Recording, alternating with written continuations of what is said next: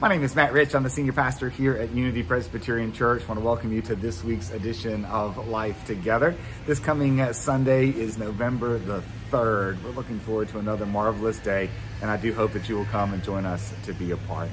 I do the video for this first Sunday in November, often around the columbarium, because it is a reminder that this is the day we celebrate All Saints' Day. The day that we pause and surround with our prayers the families of those who have lost loved ones who are either members or regular attenders here at Unity Presbyterian Church, those who have passed from this life into the life eternal. It is important as a part of our witness to the good hope we share in the resurrection that we do pause and celebrate this day each and every year. And we'll do it this Sunday, both services, 8:45 and 11 o'clock. If you can't join us in person, please do join us online. That celebration will take part it will be a part of our celebration of communion on Sunday at both services. We'll celebrate this week by passing the plates in the pews. And so I do hope that you will join us as a part of this particular moment of recognition and prayer and support as a part of All Saints' Day as we celebrate communion this week. I'll be preaching from Psalm 24. We'll be thinking about who is the King of Glory.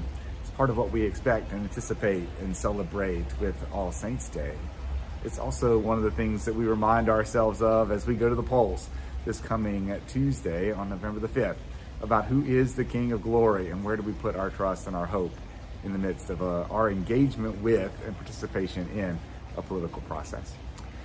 Two other things for Sunday before we talk about what's coming up after that. First is that it's a time change Sunday. It's a fallback day for us, so be sure to set your clocks back on Saturday night, so you'll be on time for worship and Sunday school and everything else on Sunday. You get an extra hour of sleep this week.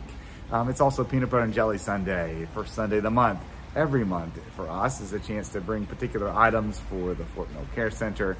Thanks to all of you who are a part of the Sharing God's Bounty food collection for the Fort Mill Care Center over the course of the month of October. We brought in more than 1,400 pounds of food just in the month of October that will go to feed hungry families, but that need continues. And so I invite you, if you're able, to continue to be a part of our food collections on the first Sunday of every month. Also, thinking about the ways in which we might serve. We have the opportunity to be a witness to our community of our prayers as we surround this election and various candidates with our prayers on Election Day on Tuesday, November the 5th. Sanctuary will be open just for time for personal prayer. No particular service, no particular organization of a time of prayer.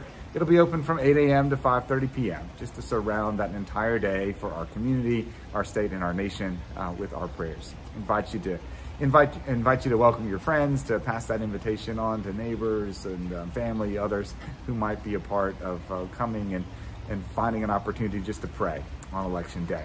Our sanctuary, again, open from 8 a.m. to 5:30 p.m. on that particular day.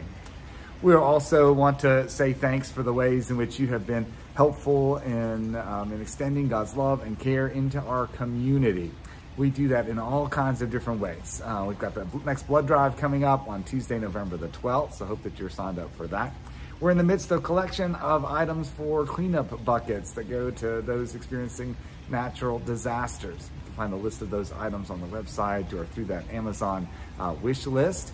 We do hope that all those items will be delivered to here by the church by this coming Sunday, by November the 3rd, which allows us to make sure that we have time to get any additional items that we might need before packing those buckets together as a congregation. We invite you to be a part of that. Families, children, adults, everyone on Sunday, November the 10th. We'll do the packing in the fellowship hall following the 11 o'clock service that day. So come and be a part of that particular time and that particular witness of God's love for us as well. If you've not gotten an email from me with a link to participate in a work trip to do hurricane relief in various communities and with conjunction with various churches, please reach out to me to do that. If you're interested in being a part of that work, we are trying to match our particular interests and gifts and skills and time with the particular needs in various communities. We're in the process of putting all that together, and I just invite you to let me know if you'd like to be a part of that work together. All of these things, ways in which God is leading us, challenging us, helping us to grow together as a part of God's story and our stories, joining them in this work of witness and worship and faith. So come and join us this Sunday. Be a part of all that God is doing here at Unity Presbyterian Church. God bless you, and we look forward to seeing you then.